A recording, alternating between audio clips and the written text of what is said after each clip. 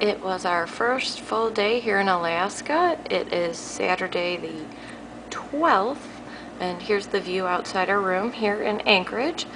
A beautiful day today, and I just thought it was worth noting that here's our view, absolutely gorgeous sky, and our very scenic and not so messy room.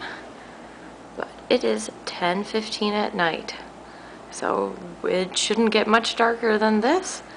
I'll probably not be getting up at 2 in the morning to find out though. So our day starts at 7:45 tomorrow for breakfast, then off to Seward.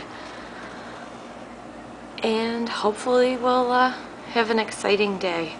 And luckily enough, after all this, yes, I'm still watching the soup, but if we can see her, my little trooper did great today.